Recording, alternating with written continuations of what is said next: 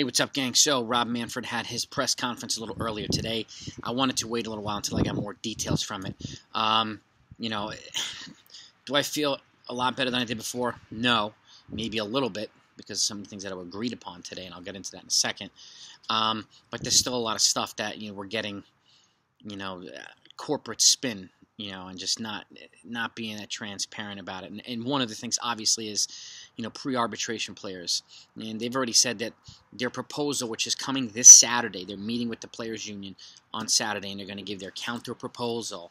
And what Manfred was kind of talking a little bit about today, and he's saying it's significantly better than the recently expired collective bargaining agreement. So in some ways it sounds like it is, but they're still not, dealing with some of the major contentious issues that are important to the Players Union. Now, with that said, they've already, said that they've agreed to raise the minimum salary for a pre-arbitration player in there with 0 to 1, basically your first time coming up to the majors, and with 0 to 1 year experience. But they still need to raise the next 2 levels of pre-arb. There are 3 years of pre-arb and then 3 years of arb, and it sounds like they've only raised the first one.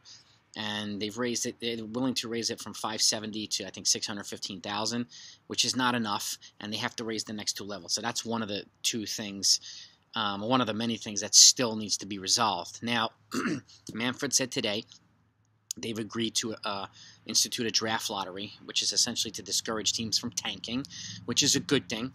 And because I hate the fact that teams tanking and they get essentially revenue sharing money from big market teams, and they generally don't use it on players, obviously, because they keep tanking. And maybe this will discourage them from tanking, because maybe the worst teams won't always get the top picks anymore and still tank.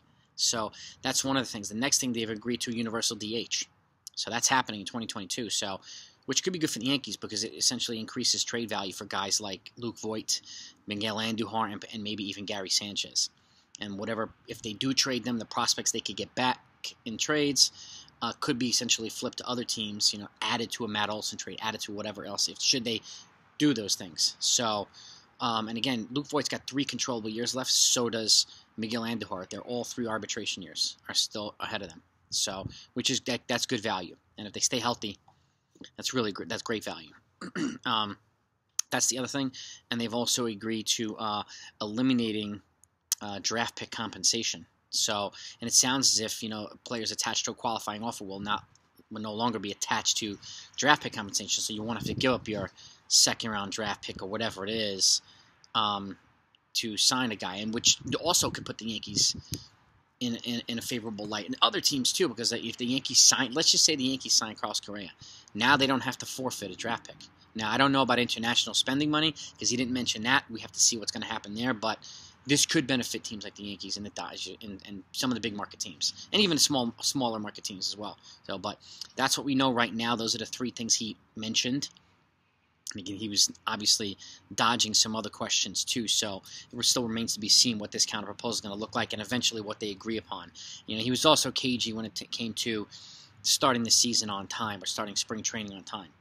So on one token, he said he expects it to start with no interruption. Then he said, we just need at least 4 weeks of spring training. So alluding to the fact that it may potentially start in March. And keep in mind, whenever this thing gets agreed upon, teams have to fill out their rosters, and then these guys have to do physicals. They have to sign. They have to do all this stuff. That takes time too. So do I think this regular season is going to get pushed back a little bit? Yes, I do. How long? I don't know. Maybe 2 weeks, but. So that's my gut's telling me. I hope the gut's wrong, but it sounds as if, obviously he doesn't want to say that yet, but it sounds as if spring training is going to be pushed back and the regular season is going to be pushed back with a little bit less games. And again, I may have to hit the owners in those pockets, and obviously don't want to do that because they want to maximize their returns profitably wise, but there was a lot of corporate spin today, and again, sometimes they need to wake up when their pockets start to get drained a little bit, and maybe that needs to happen, because they will hit their pockets. I mean, that's no parking, that's no concessions, that's no merch, that's no ticket sales for, even if it's 20 less games. That's going to hit, that's a lot of money.